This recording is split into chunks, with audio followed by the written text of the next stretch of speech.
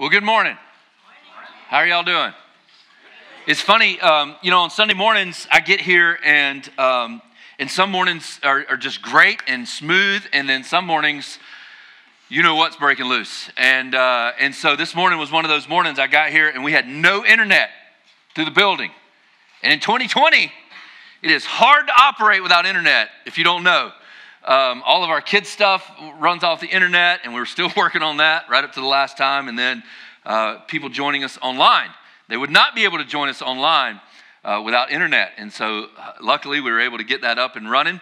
And so I say those things that to say this, and if you're joining us for the first time, we believe in that the devil works against us. And we believe that he's, for some reason, has been working hard this morning to keep us from having church. And so, but as you can see, we're not going to stop. If my mic doesn't work, I'll just yell. Because whether y'all know it or not, I don't really need the mic, just for recording purposes. But we've been actually spending the last 6 weeks declaring war on our worst enemy, and that's ourselves. We are our own worst enemy. And so if you haven't been here, I want to give you a quick recap.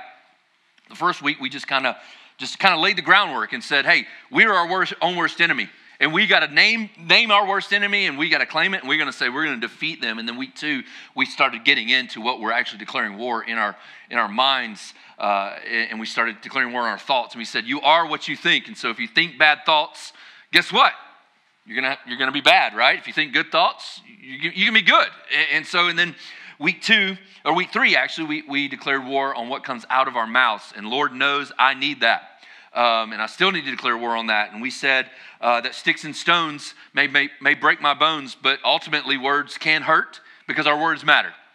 And then week 4, Pastor Tanner spoke on our actions, and he said our new activity comes from our new identity, and our identity found in Christ. And then last week, we started this 2-part series to kind of end this, talking about how do we win the war. And so we're going to finish that today, and we're going to talk about how we win the war, giving practical ways to win the war, some battle plans, some tactics that we can put in place. And so have you ever had a time in your life, have you ever known a time in your life or thought of a time in your life or maybe someone else's life where you've done 80% of the work and kind of left that 20% undone?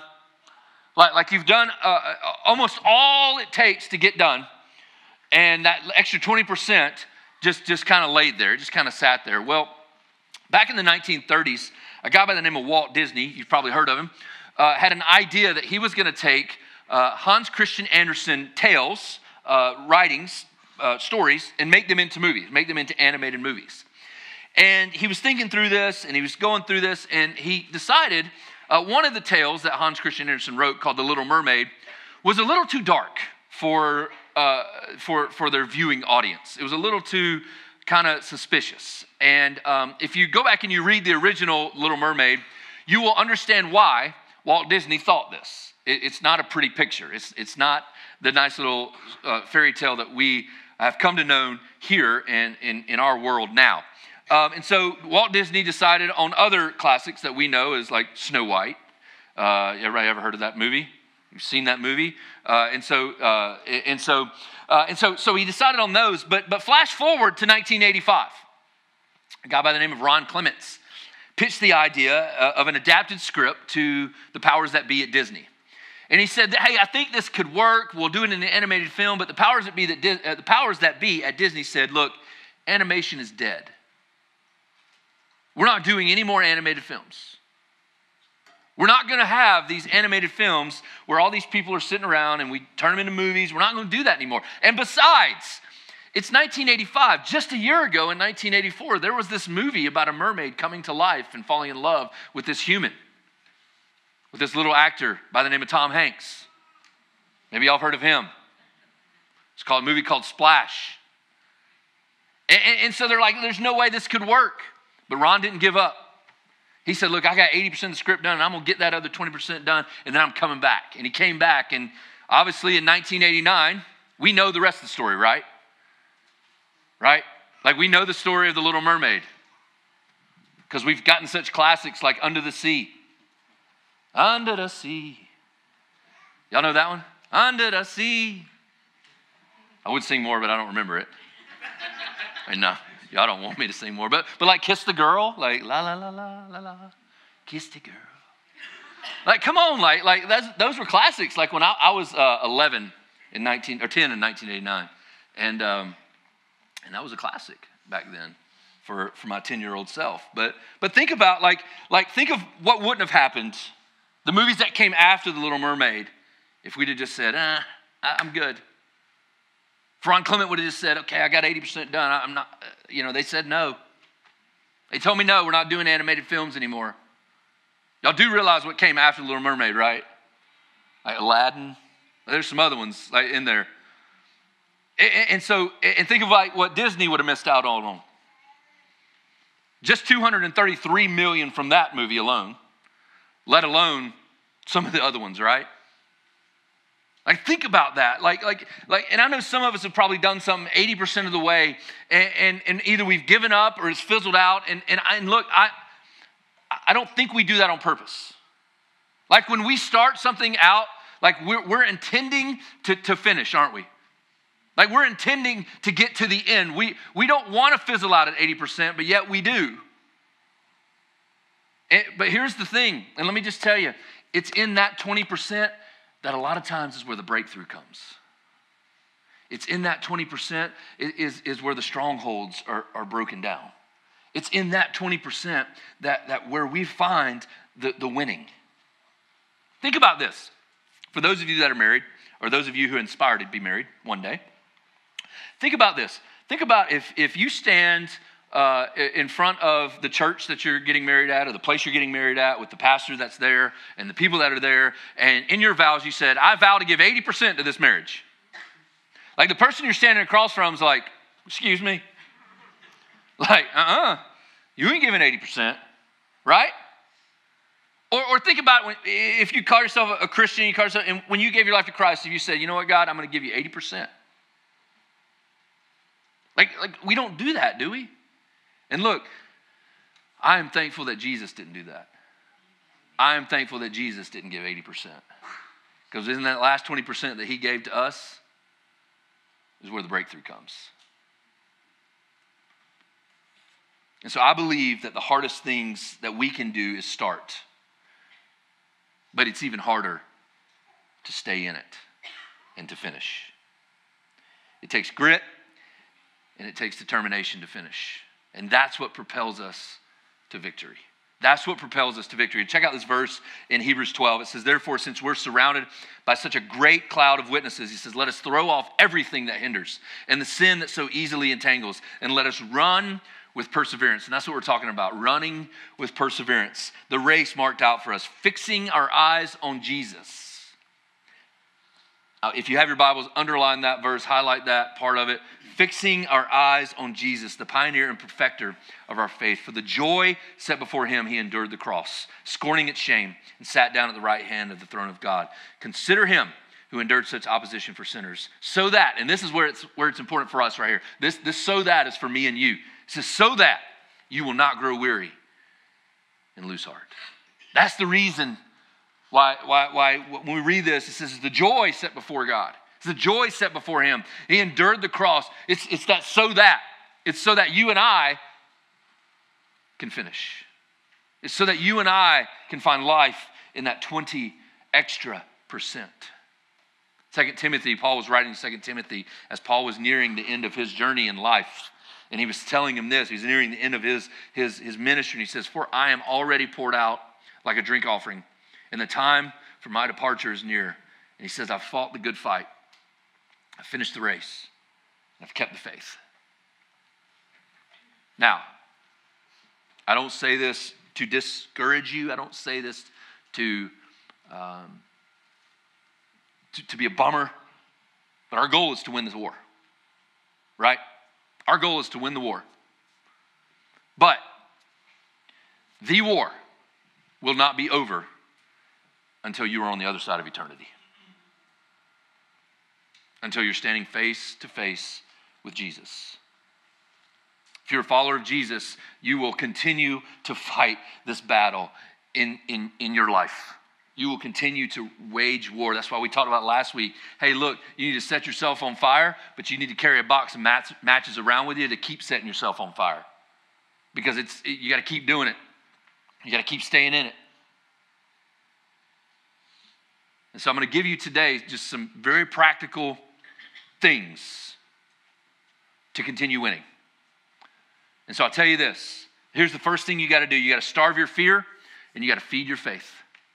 You got to starve your fear and feed your faith. Starve your fear, feed your faith. We did a series a couple months ago called Routines. Power of routine. We talked about how there's power in setting routines in your life, setting things in your life that are daily, that are things that you put in. And putting these routines not only just helps you in your walk with Jesus, but just helps you in your daily life. Helps you to grow in your faith. So I would ask you, if you've been here for those, how are you doing? How are your routines? How are they going? Because I believe the reason we get defeated is because we lose these routines in our life. And we just go with the flow. Like life throws us a left and we just take it. Boom. You know? It throws us an uppercut and we just take it. Boom. And we come right back and we think nothing's wrong. And we just keep going. So what we have to do is we got to figure out what our trigger points are. We got to figure out where we're getting beat up. Where we're constantly going back to that's causing us to stumble. I'll give you a couple examples in my life.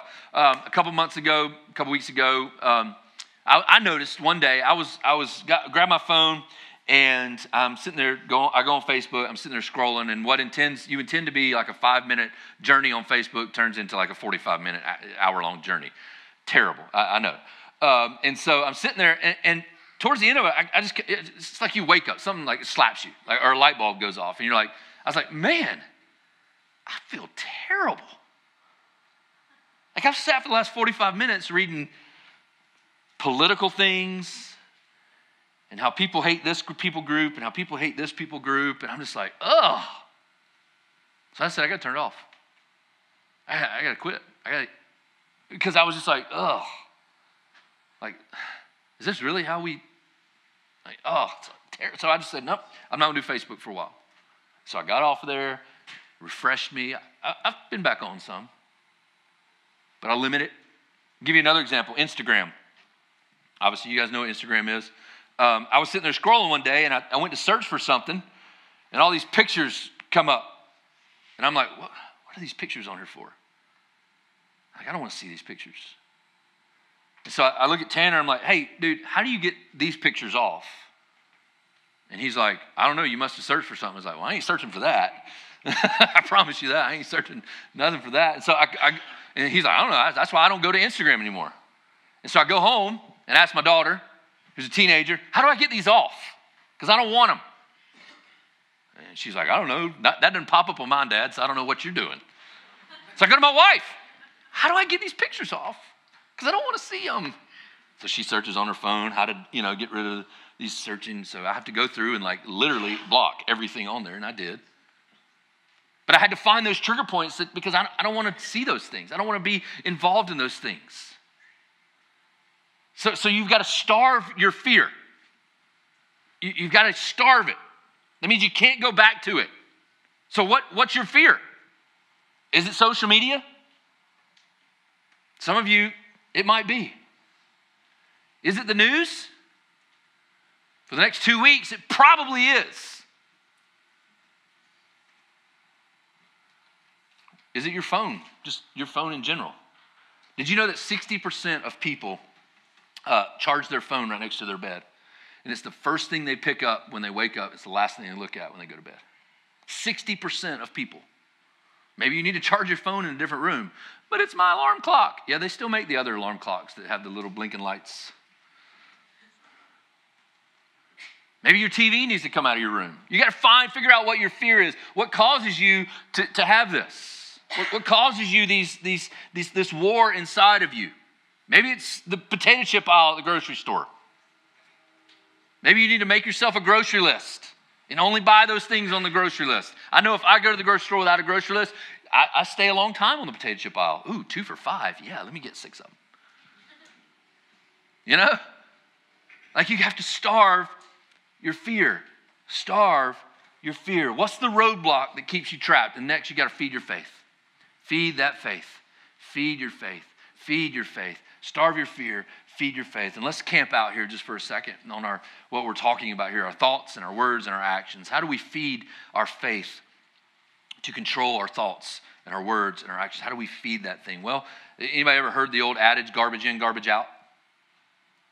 Right? If you put bad things in, what's going to come out? Bad things, right? And so we're sitting here wondering, I said this last week, we sit here and wonder why we can't sleep. It's because we've just binge watched, The Walking Dead. And for the last 6 hours, we've watched people eat other people's faces off. Like seriously, like you wonder why you can't sleep. You wonder why you're having nightmares. You wonder why your husband keeps going to the computer to look at that thing. Well, quit watching Game of Thrones with him and passing it off as good plots. Right? Back in my day, that was they just read the articles. Some of y'all got that.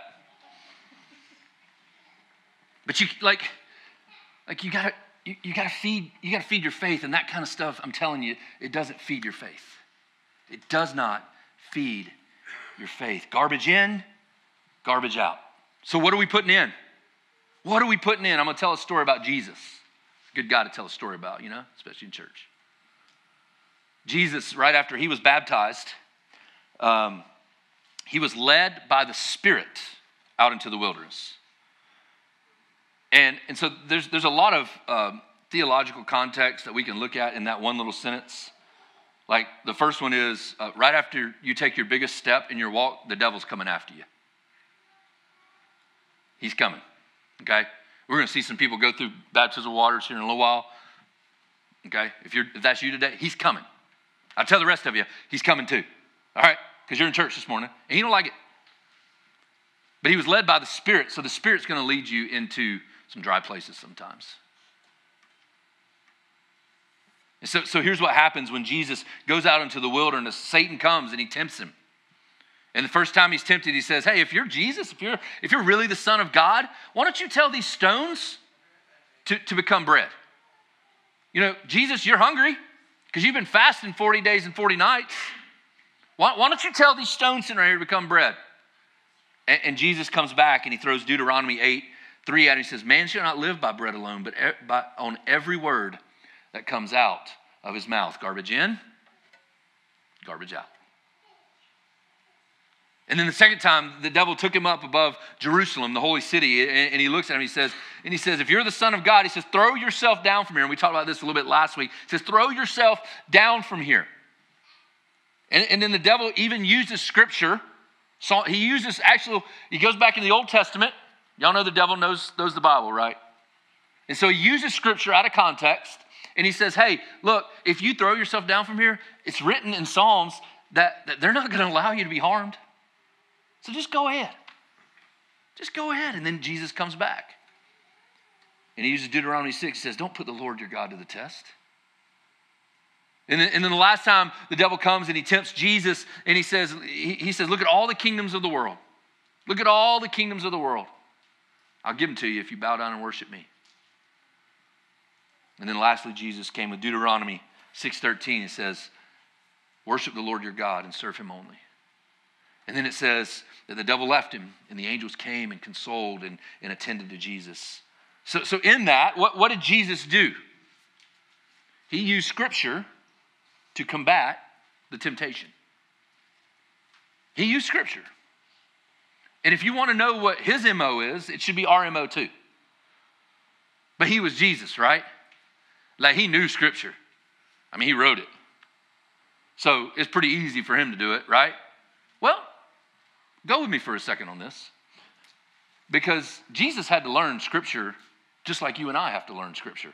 Just like you and I have to learn anything else.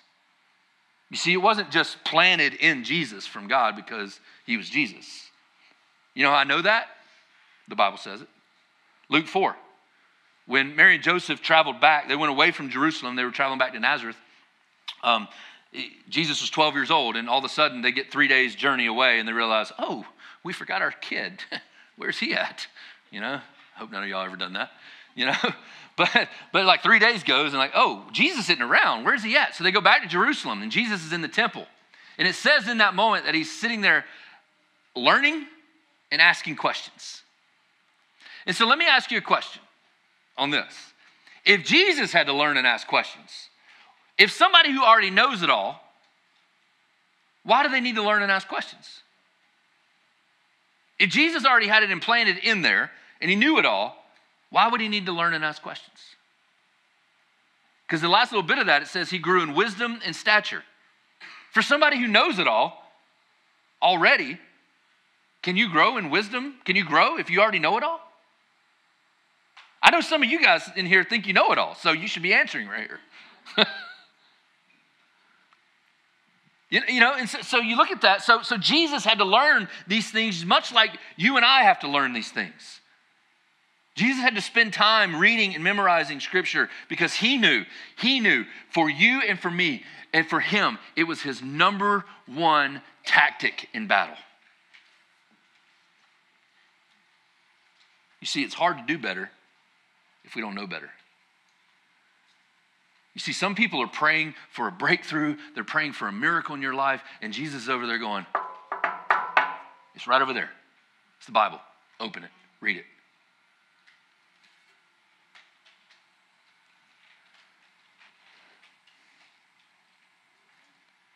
You see, the thing about the Bible that's different than any other book, and I'll share with you something that happened with me this week. Because I think we've got to memorize all 66 books to have this done. And that's just not the case. So my reading plan that I'm on, that I read through the Bible every year, all the way through it. I do an Old Testament, New Testament, Psalm, Proverb, or every day. And so I'm currently in the book of Jeremiah. And I was reading, I think it was Wednesday or Thursday morning of this week. And I just read like the first sentence in the Jeremiah passage that I'm reading. It says something along the lines of like, Jeremiah heard the word of the Lord. And I stopped. And like literally I'm sitting there going, I was like, man, how in tune with God was Jeremiah? For that's the first thing that I read this morning is Jeremiah heard the word of the Lord. Because I think we kind of gloss over those things and we look at it and then we try to read what Jeremiah heard from God. But no. The thing that spoke to me that morning was just that Jeremiah heard from the word. He heard from the Lord. And that was it. Like that was just, and I was sitting there going, I was like, man, he was walking with God. He was in tune with what God was saying. And it challenged me in my life. Like that little bit challenged me.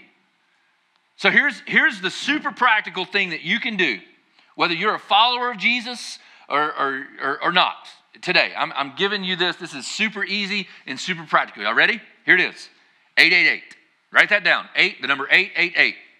We thought about using 666, but it probably wouldn't go well in the church. So 888, okay? 888. Y'all ready? Here's what the first 8 is. And anybody can use this. This is for everybody, the masses. 8 hours of sleep. Do your best. Try to get 8 hours of sleep. I started recently, I bought an app on my phone, and it ties to this cool Michael Knight Knight Rider watch that I got. And so it tracks my sleep. The only bad thing is I got to wear my watch when I sleep, which is like annoying and I can't stand it. But it tracks my sleep. It tells me like how long I slept. It tells me how good of a sleep I got. It tells me when my REM was. It tells me it tells me all these things about my sleep, what my heartbeat was during my sleep, to know if I'm still alive while I'm sleeping. And so all this stuff, and I was shocked. I'm sitting here thinking, I was like, man, I go to bed early. Like when I say early, I mean like probably earlier than most of y'all get home, okay? And so like I'm sitting there thinking, but I get up early. And so I'm sitting there thinking, I say, yeah, I get this. And like I come to find out, like I don't get as much sleep as I thought I did. And so I'm like, man, I need to do better. You know, I need to do better. I can't get 8 hours of sleep. Well, you know, on average, every person in here on average spends about 5 hours a day in front of some sort of screen. Now, that's on average. I say everybody. Not everybody does that. That's an average of people. So there's room to get some sleep. Okay? 8 hours of sleep. The second 8 glasses of water. 8 glasses of water. Now, I know what some of y'all are saying, man, I can't do 8 glasses of water. I'd be running to the bathroom all day long. Well, you get used to it, okay? But the benefits that water has in your life is phenomenal. Like I don't know if you've ever studied like what water does to your body, okay? But like it takes oxygen. It helps take oxygen through your blood to the different parts of your body. It helps your heart work better. It flushes your body out. It helps get rid of waste. For all you ladies and maybe some men, it helps your skin look pretty. Like there's so many things that water does for you. Like here's the thing. Y'all know how good water is? If someone's been in a desert for a long time, you know what they're not saying when they come in? I need a Coke. I just need a Coke. No, what are they saying? Water. Water. Not to mention, if you go to a restaurant, man, you know how much money you can save if you order water? Wow. So it's crazy. It's crazy. The second 8 was water. The third 8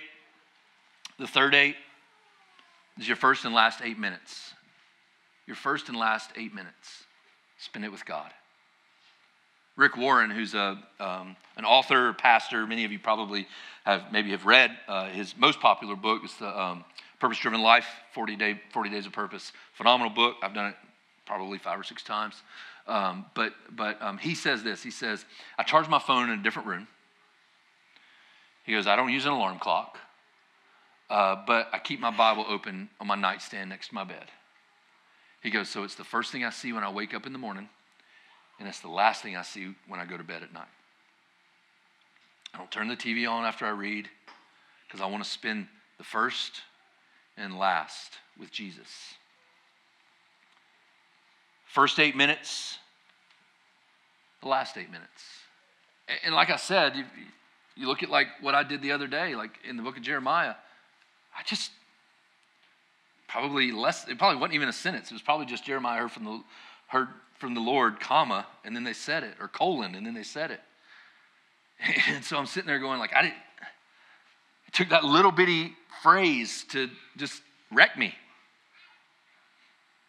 And you're looking at that, like, that's why I say I think we get defeated in trying to read our Bible because we think we got to read a certain amount every day. You don't. You don't. Go read John 11:35, Jesus wept, and think about the implications that it has of how empathetic Jesus was, how he cared, and that he cares that much for you, and he cares that much for me. You see, we can't fight this battle without weapons. We can't fight this battle without the weapons at our disposal. And the greatest weapon we have is Scripture. Greatest weapon we have is Scripture. And I always think of Scripture as, I say it in jest sometimes, I say it kind of to be funny. I talk about Scripture bombs that, you know, when somebody's going through a hard time in their life, someone comes in with like this out of context Scripture and they kind of throw it on the top of stuff and say, hey, you know, God will get you through this. Well, I don't really feel like it right now, okay? But really, when the devil's tempting us, it is a bomb. It's kind of like a mic drop. I don't have a mic, or I'd kind of show y'all like walk off stage, but my mic's attached to my ear, so I can't really do that. I have to drop my head. But like that's what Scripture is. It's a bomb. It is a weapon of mass destruction on top of the devil's head. And so when God's trying to tell me, the devil's trying to tell me, he's saying, look, God doesn't love you. Look what you did. Look what you've done. We come back and we say, no. God so loved the world, and Mickey's a part of the world. And that God gave his only son for us, for me. And whoever believes that will have everlasting life through him. When the devil's trying to say, he's like, just it's not going to hurt anybody. Just go ahead and take a look at it. I said, no. I want to be like Job. I want to make a covenant with my eyes. The devil's trying to tell me, he's like, oof, today's going to be a bad day. I don't know, it's going to be a bad day. I get to say, nuh-uh, today's the day the Lord has made. Let's rejoice and be glad in it. Like, see, it's not, you don't have to memorize the whole Bible. You just got to remember the bombs you need. You got to fight fire with fire because every day is a battle. Every day is a battle. Pele, one of the greatest soccer players to ever live, said this about showing up ready to play. He says, you got to figure out what it takes to suit up. So when you show up, you're at your best. You see, we aren't ready to face the game until we get our game face on. And that's what that last 8 is about. It's about getting our game face on. And once we get all that in place, I'm going to leave you at the same place we left off last week. You got to keep showing up. You got to keep showing up. Because look, there's going to be days where you don't feel like it. All right? There's going to be days when you don't feel like it. When you want to hit that snooze button. And all of a sudden that first 8 minutes got swallowed up by your last 8 minutes of sleep. It's going to happen. But you got to keep showing up. You got to keep showing up. Michael Phelps, the greatest Olympian to ever live, said, his coach said this about it. He says, one thing that separates Michael from other swimmers is that if they don't feel good, they don't go swim. That's not the way it is for Michael. Michael performs no matter what he's feeling. And he's practiced that for a long time. You see, the Bible doesn't tell us necessarily how to feel on a day-to-day basis. It tells us what to do. And it says, keep showing up. Keep fighting the fight. Keep getting back on that bull. Keep getting back on that wagon. Keep showing up. Keep working in the 8s. Keep showing up. Father, this morning, I thank you. I thank you that we have this opportunity to celebrate you. Father, when the devil is attacking and he's trying his hardest to keep us from showing up, God, help us to make the decision in our hearts and our minds and our lives to continue to show up. Father, I thank you that you didn't stop at 80% for us. Father, I thank you gave it all. God, help us to continue and to fight the fight, to see that breakthrough, even when we don't feel like it, even when we're against all odds and our backs against the wall. God, help us to keep showing up. Father, I thank you in your name. Amen.